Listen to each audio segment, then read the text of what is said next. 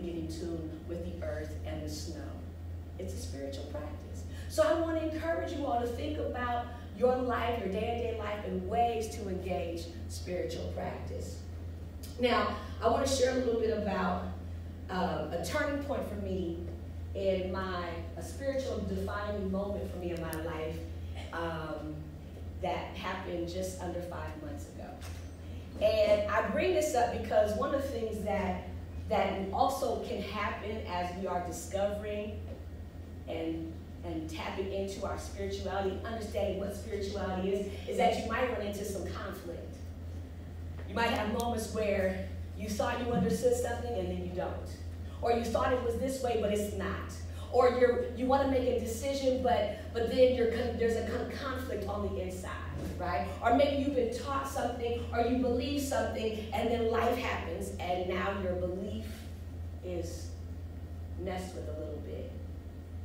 As I shared with you, I've been blessed to travel and do a lot of things, and so in all of my experiences, because I can't take my whole spiritual journey because we don't have that much time, that would take another semester's class, but I can share with you a moment where my spirit and spirituality were remixed. Somebody say remixed.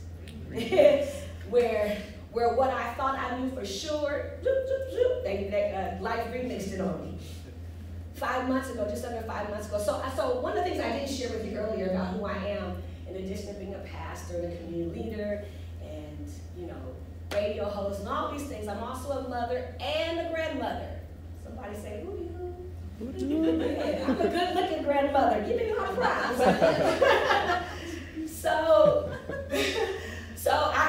But just under 5 months ago, one of my children was killed, murdered. And that was a spiritually redefining moment. Because I literally had to watch one of my children die in a hospital. And I hope that doesn't invoke any triggers or tears in anybody, because as I understand God has been good to our family.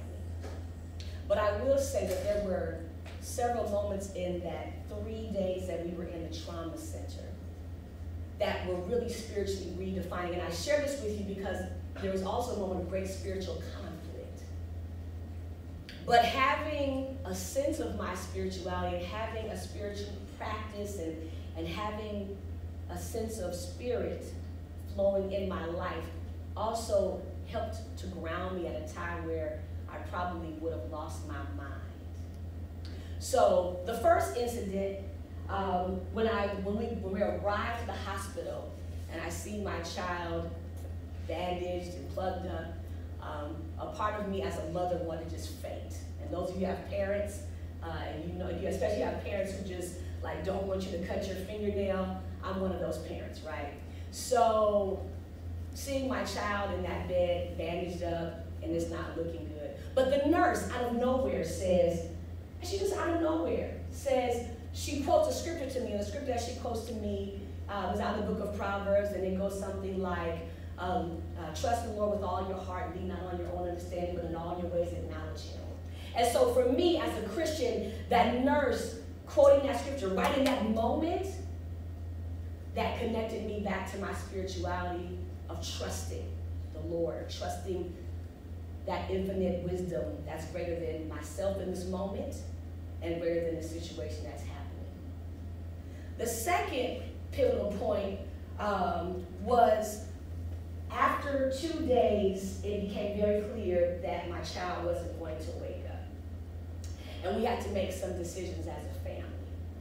And one of the decisions was to take my child off life support. But there's a moment, and I pray that you never have to experience this, but part of the process is that they have to unplug everything for 15 minutes exactly. It was the longest 15 minutes of my life. This is where the spiritual conflict comes in.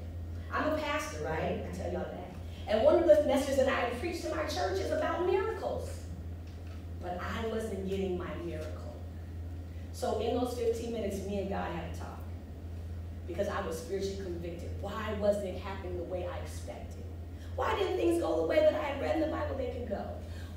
You've answered everybody else's prayer. Why didn't you answer my prayer? Spiritual conflict. The other side, though, there was another part of me that was saying, remember, trust in the Lord, trust in the Lord, trust in the Lord. So I bring that up because there will be times times in life where our spirituality is in conflict, where we're thinking one thing and things come differently, or we see something happening or an event happening and we're like, why is this happening? Maybe there isn't a God, or maybe there is. Maybe there isn't an infinite source, or maybe there is. And so I want to share that with you to let you know, if you ever find yourself in spiritual conflict, you're in an okay place. Don't get scared. Don't get scared. Don't get worried. Just ride through it and keep asking yourselves the deeper questions. So those 15 minutes was the longest 15 minutes of my life. And in those 15 minutes, I did my prayers. I talked to God, and I did the things that I needed to do to get through that moment. The third pivotal point in this journey was I had to preach my child's eulogy. Now, I didn't have to do it, but I chose to do it because I'm a mama bear type of mama. There wasn't nobody preaching my child's eulogy but his mama, right? And so that's me in the middle with my pastor, Dr. Murray, and that's me about to preach my child's eulogy. And I have my head down and I'm praying, and I'm really needing grounding so I don't pass out in the pulpit, so I can say what's on my heart and what's on my mind to say, right? And so, again, my spirituality and my understanding, even in that moment, I'm saying to myself, and again, I'm Christian, so this is how I talk. God, I know you're going to get me through this moment, right? And it goes well. It actually went very well. And several people came up to me afterwards in complete tears because, number one, they couldn't believe that I preached my child's eulogy, but the message that was given to me, it actually was not a message about him, it was a message about trust, because that was what grounded me in my spirituality and in that season. And it still is what grounded me. It's what allows me to be standing here in front of you all today sharing, right? The fourth pivotal moment, and then we're going to wrap it up, and I'll invite you to ask some questions. The fourth pivotal moment was on my birthday. One of my sadder moments in this process was coming my birthday, realizing my child was not going to be there to share my birthday with me. And I was really having a rough morning. But a couple months prior, we were informed that there was a young lady who had a 4-year-old, and the 4-year-old might be my son's child. And so we do all the things that's necessary. His dad took the DNA test and all that.